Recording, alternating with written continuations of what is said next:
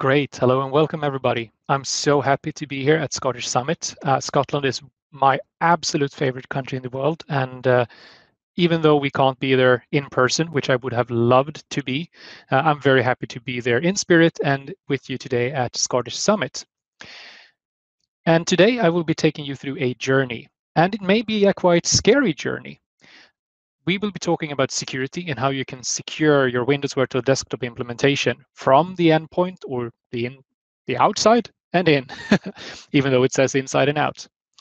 So, and also to have in mind, I will be talking about Windows Virtual Desktop here, but close to everything I say is applicable to any kind of EUC solution, and it may even be applicable to many of your other solutions that you're running inside of your IT infrastructure. And I will be sharing some quite horrific um, experiences I've had working with cyber threats over the last years or so.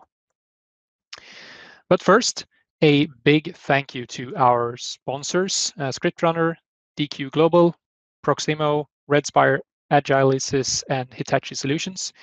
Without them, this wouldn't have been possible. So thank you so much for making this event a reality. And of course, a big thank you to everyone who's volunteering and have worked so hard to get this show on the road. My name is Simon. I work as a principal technical architect at a cybersecurity company called TrueSec. I'm based in Sweden, but do work with customers all across the globe. TrueSec works, as I said, within cybersecurity. We do secure development. We do the traditional security services like penetration testing and so on. I'm part of the infrastructure team, and we also do incident response. And that is what I will be basing a lot of what you will be hearing on today. So actual attacks that have happened and how you can prevent those in real life. I'm also a Microsoft Endpoint Manager MVP. I used to travel around the world speaking at various conferences and user groups, something I really passionately enjoy. And I also teach quite a lot. I'm also part of Knee Deep in Tech. So if you want to listen to a brilliant podcast, if I may say so myself, please tune into that. But let's get started. And the goals for the day is to ensure that you're understanding the cyber threats of today and what's really going on. I'm not here to scare you, but it's important to realize that we are in a completely new world and where cyber threats is bigger than ever and possibly bigger than you ever could have imagined.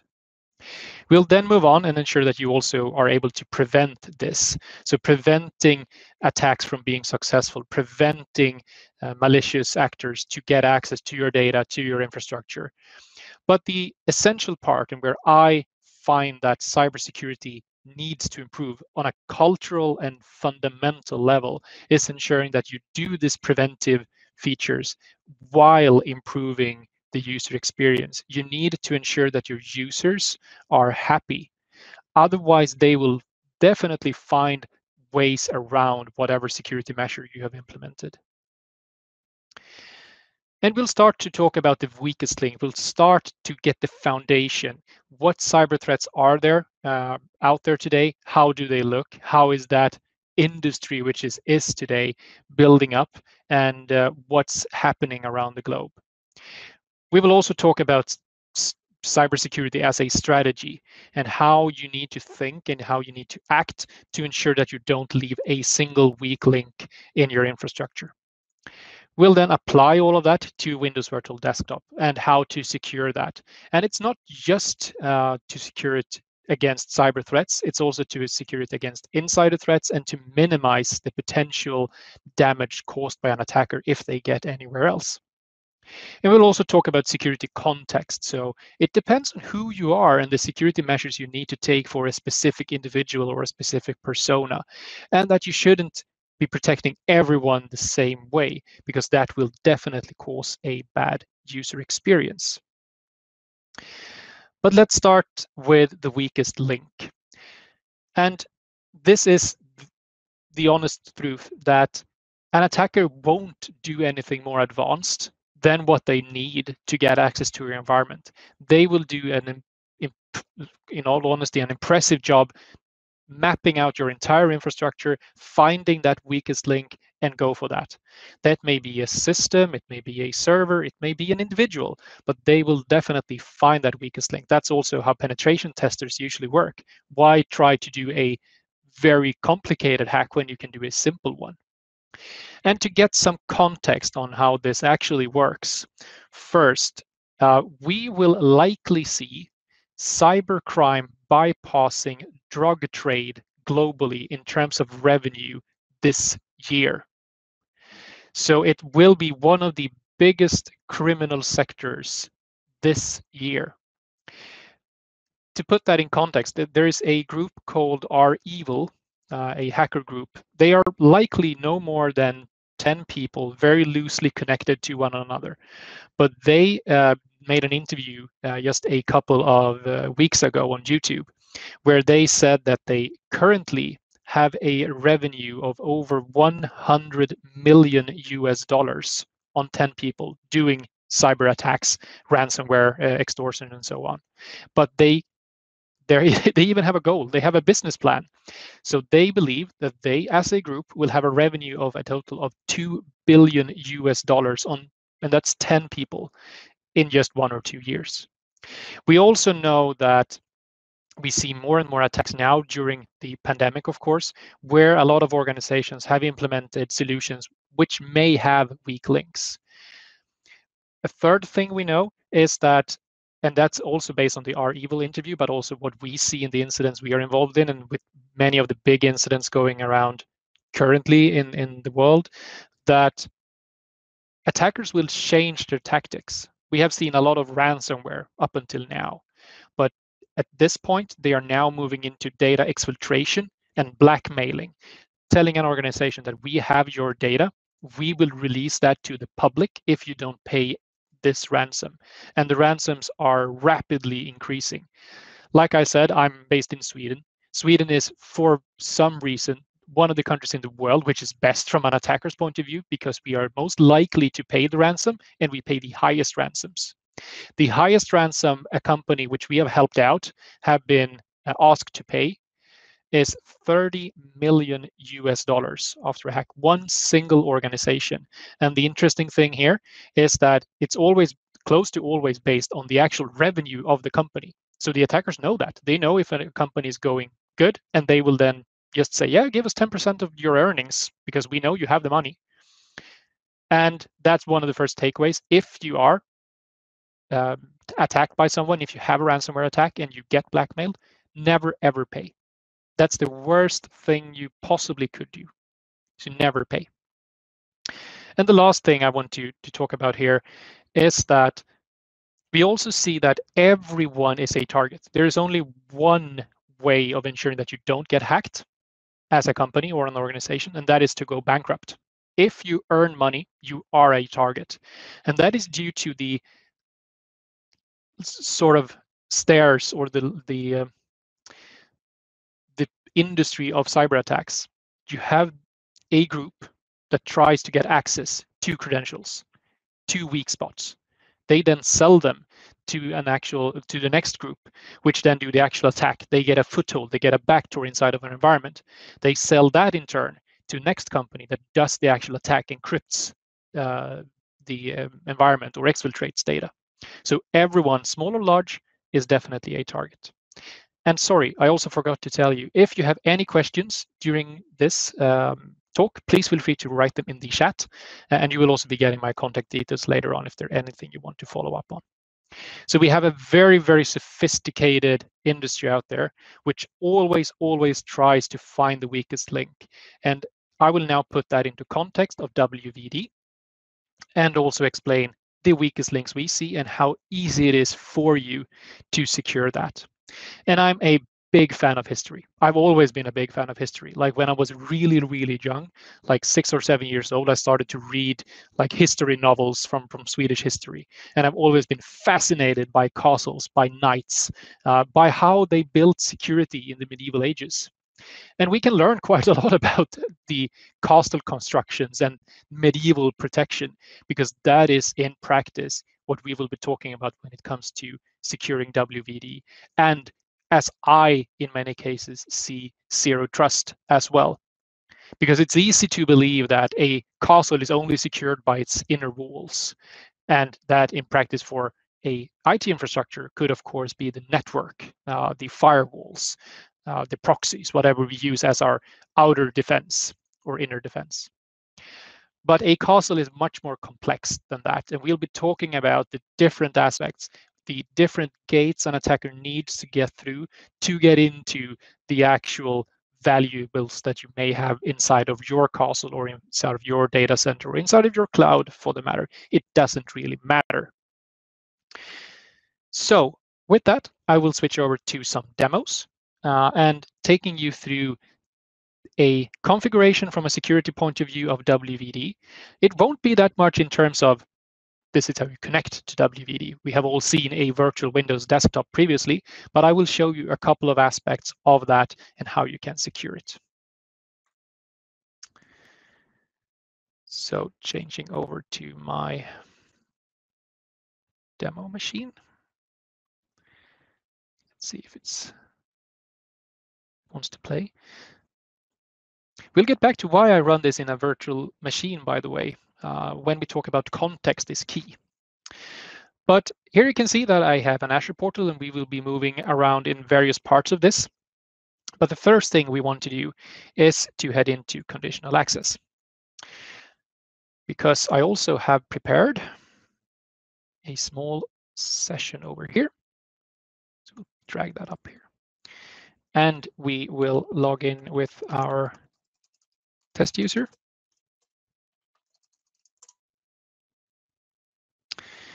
Finn, and we enter a password. The password should, of course, be complex and unique. That is an entire session in itself. But if I'm able to enter the correct password, I will be prompted with an MFA. And MFA is one of the essential parts. And I'm sorry to have to say it again, because I know that most of you, if not all, know that MFA is an essential part of your IT security. But it's so easy today to implement. It works for close to every single scenario you may have, and it's the best and most foundational way of securing the access to any solution you may have. But how do we then set this up? Yeah, I tend to do that with conditional access, and there are plenty of reasons to that. But one of them is the context of the user. We don't want to force MFA on all users at all points to all apps. We want to force that when it's needed for a particular user. In this case, I've created a very, very basic policy, and I will explain why it says Linux here in just a second. But we have included a few users, we have excluded a few users, and then we have cloud apps. And here it's important to select the correct one. So if we go in here and take a look on the apps that we have available, search for Windows Virtual Desktop, you can see that I have 3 here. You may even see more in your environment depending on how it's set up and so on. The first one on top here, and I will briefly just increase that, hopefully. If I can find zoom it. Oh. The top one is the one you're after for a new Windows Virtual Desktop infrastructure, the Azure Resource Manager based one. The 2 below here, the green and the reddish one, are the old ones from the classic WVD implementation. So you can have different policies for each of them as well. But we have selected this one. We then head into the conditions, and this is where we can really target and create a good user experience with MFA2. Because here we can add everything like user risk and sign-in risk that do, however, require you to have an Azure AD P2 license or equivalent. Then we head into device platforms. And when we talk about the connection, what do we do that connection from? And I see a very huge increase in the demand for thin clients or cheap or fairly cheap devices with high security that is easily to deploy, easy to ship out to everyone working from home and so on. In my personal opinion, you shouldn't try to do thin clients based on Windows. It's a waste of a really, really capable operating system to do so. So I tend to leverage Linux thin clients if I can, because I see them as thin client. In a thin client perspective, they are likely more secure, easily manageable, and actually easier to distribute in some cases as well. But for conditional access, if you want to use that with Linux, as you may see, it's not a supported platform. So how do we then protect that with conditional access? Well, you do a small trick where you include any device and exclude all devices. That will basically say everything that isn't supported, apply this rule. It's not 100%. It's more here to ensure a good user experience than actually securing anything. But that is a good tip to take away if you plan to run Linux thin clients. If you run Windows, you're perfectly capable of applying specialized conditions and conditional access to only Windows or to any platform, really.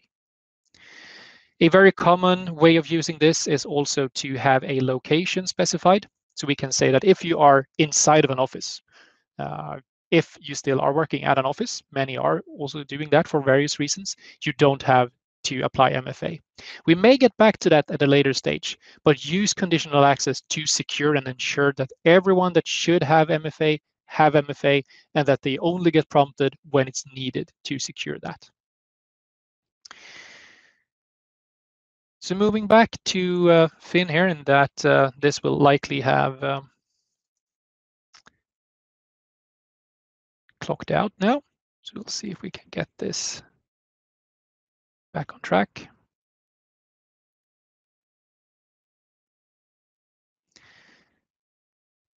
And you can, of course, use any method for MFA. Since I have a couple of devices and a couple of users, I have been using text, but do try to move away from text messages. It's not that hard to spoof that, especially, but also to actually even get access to your text messages. So try to the best possible you can to either go for the Azure Authenticator app or for hardware tokens like these from the various vendors that exists. That gives us access to the Windows Virtual Desktop portal. So now we have spoken about the endpoint, we have spoken about the connection, and I can talk about conditional access for hours. So if you have any questions in regards to that, please feel free to reach out. Now we're in here. I have two pools, one default one and one validation host pool. And we'll notice a small difference between these. So if I try to connect to the default desktop, you can see that I only have microphone available here. If you have been connecting to Windows Virtual Desktop previously, you may know that there usually are more checkboxes here than just this. If we go to the validation host pool instead, you can see that I have a clipboard, a microphone, and a printer. Why is that? Well, that is the next step. So once we have connected from our endpoint, we have done that strong authentication. We, of course, also need to secure the actual session to the session host. We can do that by heading into Windows Virtual Desktop, our host pools, and we have RDP properties. And this, if you have ever worked with any kind of remote desktop solution, you know this. This is what you can configure within the actual RDP client on your Windows device. You can do that either in the user interface, or you can do it in a actual text file where you add all of these different configurations. But in WVD, we can now do this per host pool, and we have a rather good graphical interface for this. So if you can see here, don't redirect devices, don't redirect cameras, don't redirect drives. We can configure whatever is possible to get out from the host to the endpoint in a very, very granular way again. So we may have a situation where we have an app or a desktop, it's dependent on your needs, where we want to add extra protection. We don't want data exfiltrated from there. We can also, to that, add the ability to block screenshots of a session if we so desire. See where they've been hidden that. So that we actually can make that just black if someone tries to make a screenshot or even share that screen if it's highly sensitive information. So do think that through as well. What will the user accessing an app or a desktop be able to exfiltrate? That goes back to what I said first, that is likely the way an attacker will work moving forward.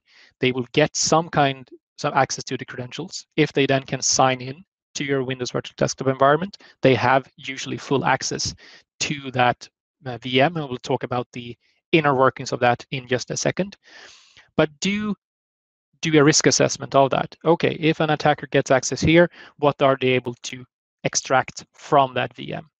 So do use the RDP properties as needed. If you have a regular user accessing regular apps where you assume that there aren't any sensitive information, let them do what they need to do. You can also really create a good user experience here by saying, okay, if you try to access Teams over WVD as a published app, you of course should allow for camera and microphone redirection, or it will become a very, very boring Teams call. But you may not need that for other purposes that will likely just consume performance. So once we have got into the actual machine, we have a secure session, we have a secure connection, we have hopefully a secure endpoint, but now we're on a Windows operating system. And Windows is still Windows, even though it's running in Azure.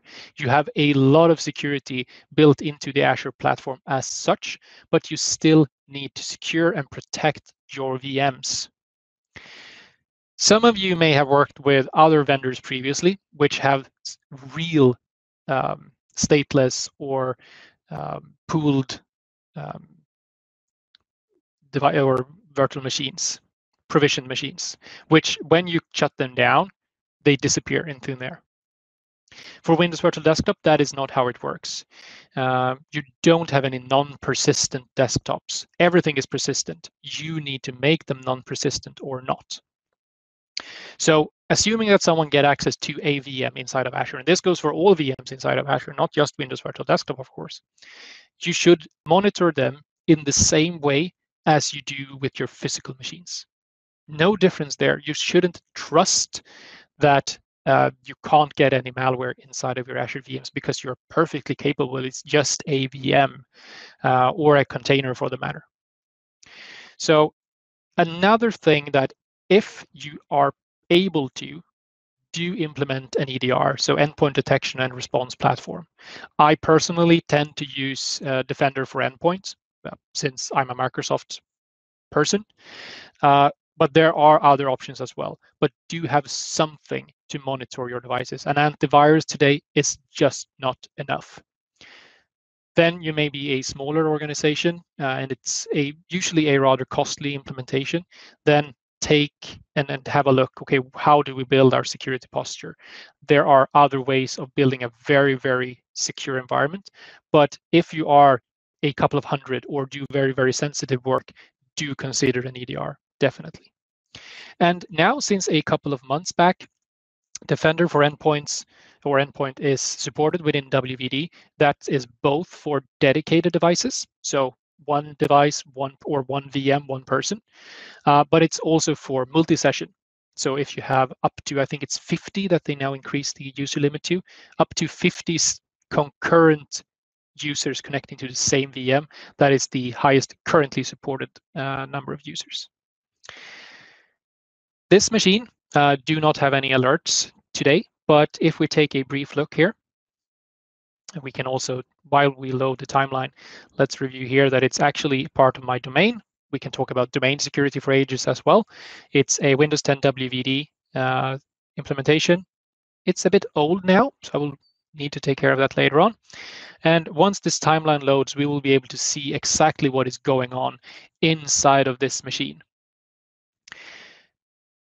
And do consider this. You can't trust a machine that has been up and running. you need to ensure that they are secure. You can improve this by automation, of course. If you're able to always exchange your hosts, that is a very good way of building security yet again and to keeping them up to date also. But do monitor even when they are running to ensure that if a user by mistake browse to a malicious website and get a malware installed to their device, that shouldn't be able to move further into your environment. And we'll talk about that in just a minute or so. So do secure your Windows Virtual Desktop VMs just as if they were physical machines. There are no difference, and many of the solutions that you may be using on your physical machines is as applicable here.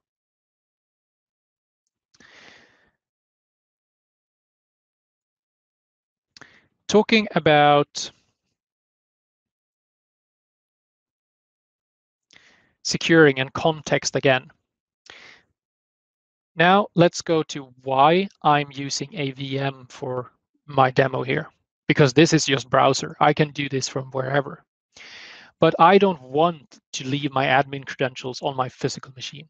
It's way too easy to get access to any credential you have on a machine. And it doesn't matter if they are local, Azure AD, doesn't really matter. You can get access to them with hacker tools available to anyone that knows how to Bing or Google, choose your browser or your search engine as you desire. So context again, I'm an admin, but I shouldn't have admin credentials laying around everywhere. And I, as an admin, should definitely not have all my admin privileges at all times. So do use some of the security features available in Azure, of course, to ensure that. But also use access control on your host pools. That is one of the absolute best things when WVD were moved onto the Azure Resource Manager model, that we now got a very, very powerful RBAC model within WVD as well. And within each individual host pool, we have a number of different roles. Many of these you recognize from Azure, owner, contributors, and so on. But we also have a number of unique ones to WVD. Always ensure that each individual administrator inside of WVD only have the appropriate permissions. They shouldn't have more, and they shouldn't have all their permissions at once. But another thing that is actually quite interesting here, and we'll see if we can find that.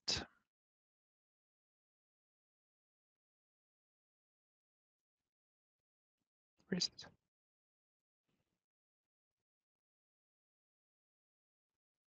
Blind. Even the users that gets assigned a specific resource, a desktop, a application, that is also using WVD or the RBAC model. So you can automate this. You can automate access by using the RBAC model. You don't have to do that separately with a separate group. You can actually use your PIM as an example to only give access when requested or when needed by a user. That is also a very, very powerful tool and can really help you to increase that security posture. So do be aware that you have the opportunity to use RBAC both to limit the administrators from doing any kind of harm if their accounts are breached, but also to ensure that the users get access to what they need when they need it. Okay, so now we have talked about the endpoint, we have talked about the connection, we talked about the session host, the access to the session host from an administrative point of view. What's next? Well, what I've been talking quite a lot about over the last couple of months or so, imagine the following. An attacker gets access to credentials. They can successfully sign into a WVD host pool. We ensure that they don't get the ability to extract content over that session, and we may even be monitoring the device, hopefully. But if the other side of things is wide open, which is what I unfortunately find in most of the environments where I come to do a health check or so, then they can easily go to another host and extract data from there, and that may not even be visible to the ones that are monitoring the EDR. So I'm now going to say something that will make you spit out your in-brew or coffee or whatever you're drinking this morning, evening, wherever you are. There is a reason why I recommend all of my customers to not use VPN. VPN is unfortunately a very, very dangerous tool. And the reason for that isn't that the VPN protocol as such is insecure. It's how it's set up in the back end, where we try as administrators to create a good user experience, a seamless user experience. But that also means that we, in many cases, with a VPN, gives a managed or an unmanaged device full access to the entire infrastructure on the other end. That is why I tend to recommend these solutions, independent on vendor, rather than a VPN solution. But if you do the same mistake there, if you allow an user to get access to a Windows virtual machine within your infrastructure, within your cloud, and you don't prevent them from using certain either internet-based resources going out or internal resources going in, then you have opened up the same kind of gate. So there are a couple of options here. One thing you could do, moving back to our EDR, is that we can use Defender for Endpoint to do a web filtering functionality within the Windows machine. So we can either do web content filtering based on different kinds of categories. So we want to block things like high bandwidth in a VDI. That is perfectly normal, I would say. We can do things like hacking, criminal activity, weapons, whatever it can be. We can block that. We can also block individual URLs and services using indicators and even cloud app security. That is the outbound connection. A user shouldn't be able to use whatever they like inside of their VDI or virtual machine if that is not what you want them to do, of course. In the other direction, when we start to configure the network interfaces going into your environment, we have a couple of options. The simplest and easiest one, and also the cheapest one, would be to use network security groups. I think I have a rule set up somewhere here, where we can set up rules. Okay, which protocols, which IP addresses, which ports are a certain network able to communicate to and to what. This is something I tend to do quite a lot. So to the inside, I may only allow access to domain controllers and the specific application servers that that VM needs, and then limit the rest of the connectivity. Let's see if this loads. So in this case, I have a non-implemented SMB rule. So you could say that if I come from a certain IP address, a certain host, I'm not able to go to another host, as an example. So you have a couple of options here. This is the simplest way. You also have Azure Firewall and now also Azure Firewall Premium, which if you are a bigger organization, because Azure Firewall comes at a rather hefty start price. We are talking somewhere around $700 per month for the minimum. So if you are a smaller organization, go for the network security groups. If you're a larger organization and wants to have a more capable real firewall solution, definitely go for Azure Firewall. It's a brilliant tool to use, and now especially with the premium SKU, you get even more functionality. And that also give you tags, so you can say allow all Windows Virtual Desktop traffic, but nothing else. So you can even create a very, very secure and completely close to at least isolated VM, which only are able to communicate with exactly what you say. That is also why I see WVD being used as a privileged access workstation. I now have a local VM here, but I can definitely see Windows Virtual Desktop VMs being used as administrative machines with a very limited access to the resources they want to consume. Because then you can be secure that you only have certain credentials on that. You can ensure that you minimize those credentials and minimize access using them. There are a ton of other things you can do, but these are the essentials, in my opinion.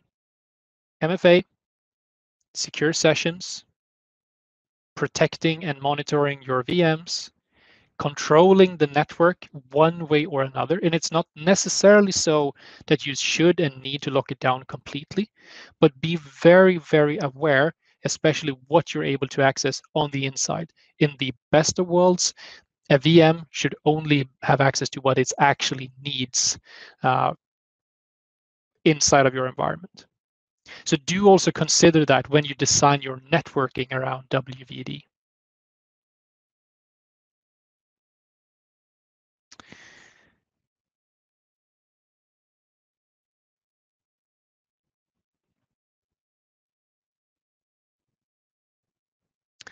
Moving back to our slides, and we can do the equivalent here. Like we can talk about the MFA. You need to say your name and you need to show that you have been invited to the castle to get in. You of course, as a next step, won't be able to bring whatever you like back outside. If you come in with something, you shouldn't be allowed to leave with something you shouldn't have.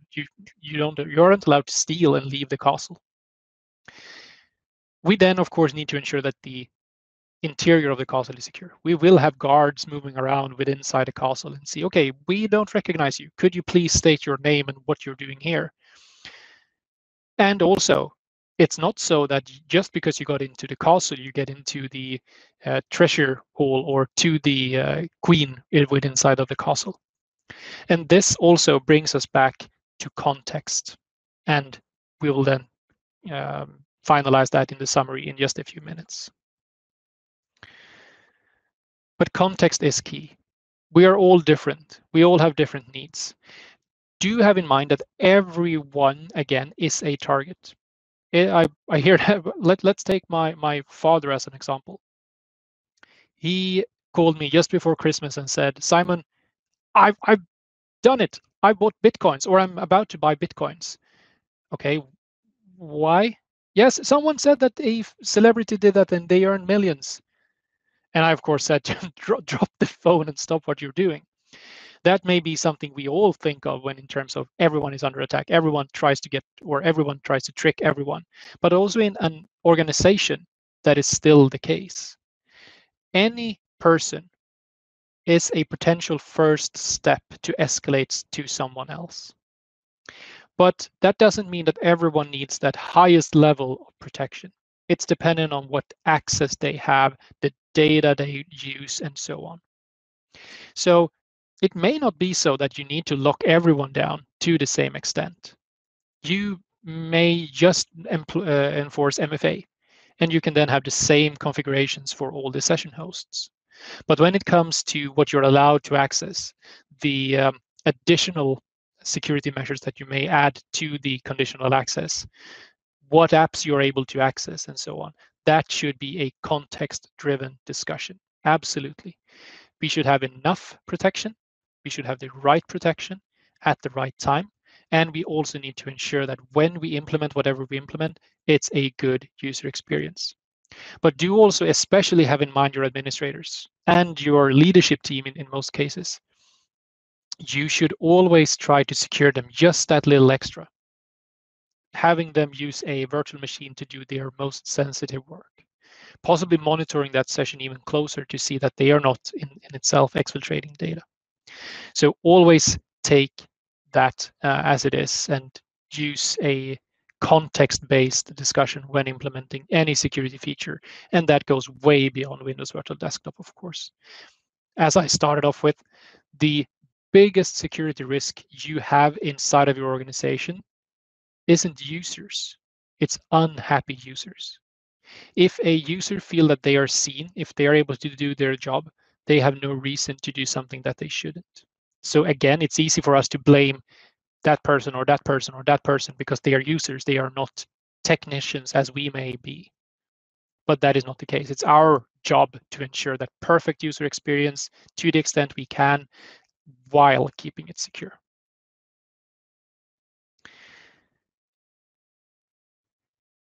If you have any questions following up on this, I will summarize in just a minute or so. But if you have any questions that comes to mind after this session or during the rest of the day, I know that you have a lot of great content to look at. You will get my contact details later on. So please feel free to reach out with any questions that may arise after this session. But to summarize this, use the onion or the castle approach. You should have layers upon layers upon layers upon layers of security. Depending on how close to the core you want to get, you need to pass more gates and more layers in the onion to get to the core. And the core, which attackers are after today, as we speak, is your data inside of your organization. They will either encrypt it, but they will more likely try to steal it and then make you pay not to release it. We spoke about the castle. We spoke about the guards moving around inside of the castle. And that is what I see as zero trust. We can put these layers on, but never ever assume that anything is secure, and continuously evaluate this. Even if someone already is inside of your environment, do not trust them. Make them show their ID once more. And that also goes for physical security once we come back to the office. We may have a lot of new colleagues that we haven't seen before that have been onboarded at home.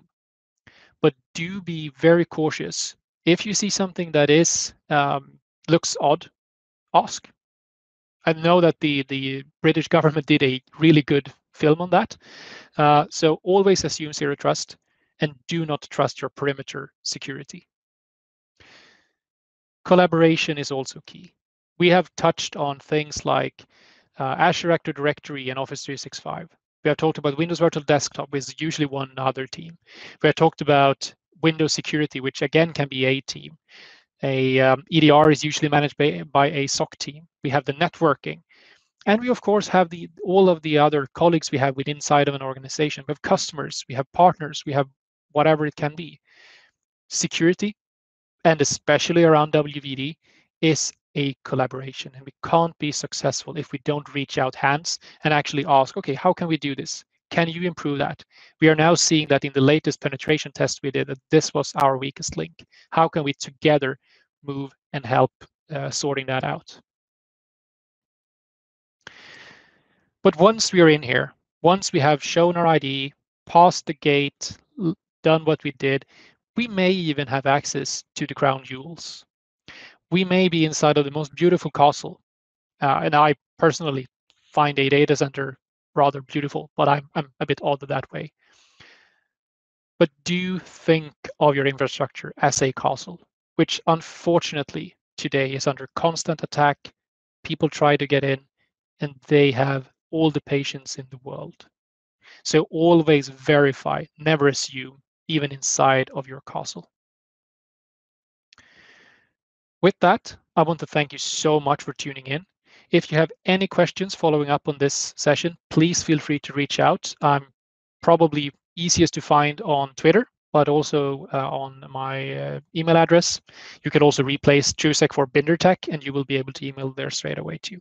I'm more than happy to answer any question you may have and help you improve your security posture and ensure that your WVD implementation is as secure as it should be. Thank you so much. Enjoy the rest of your day, the rest of your weekend, and ensure to catch many of the fantastic sessions during the Scottish Summit. Thank you so much.